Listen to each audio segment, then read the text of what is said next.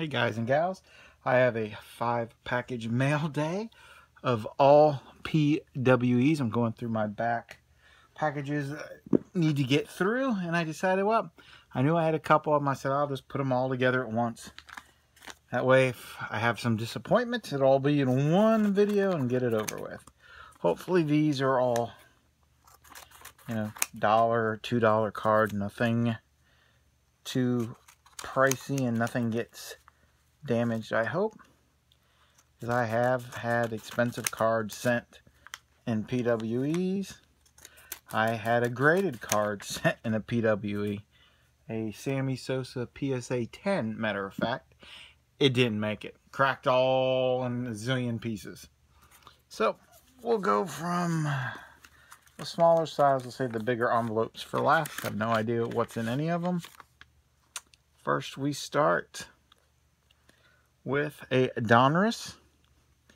Got the nice shiny silver with gold lettering. These are not numbered. Can't tell by looking on eBay if some of them do not have the shininess to it, if it's just regular.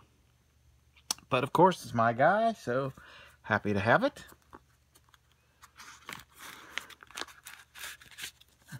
Next. Let's see, here we go.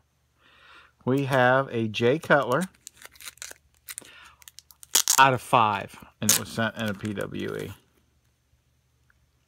4 out of 5. It's from 2014? Yeah, 2014 certified. Now you would think in a card like that it would be sent. And he actually used first class tracking and everything, but the cheap bastard stuck it in a PWE instead of using a bubble mailer. Lovely. At least this one put non-machinable. Okay, we have another McMahon. This one is out of 50.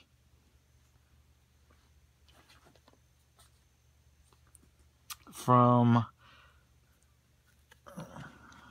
with the blank or the black back or blank back with the, who knows what they've got so many. I believe this is this year's one. They kind of look, yeah, 2017's Jim McMahon. Very happy to have it.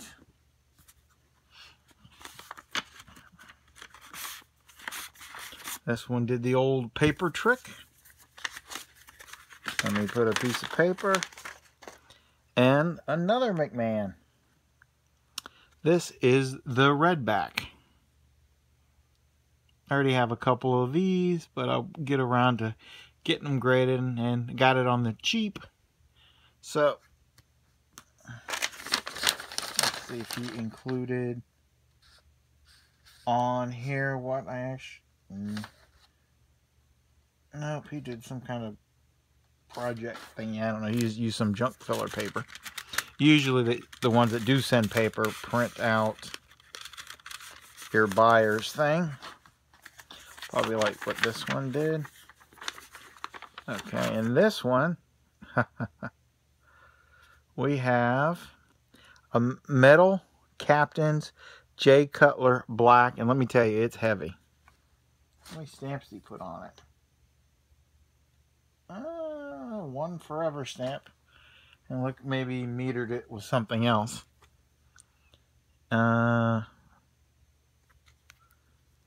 Is it numbered anywhere?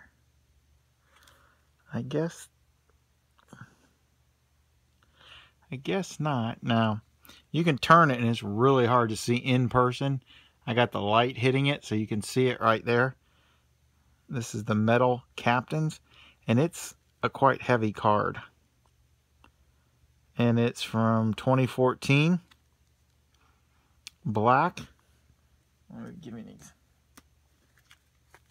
Yeah, I put all 4 of these together, and this one's way heavier. It's those 4 and probably another 4, maybe even more. But thanks for watching, guys, and I will talk to you later.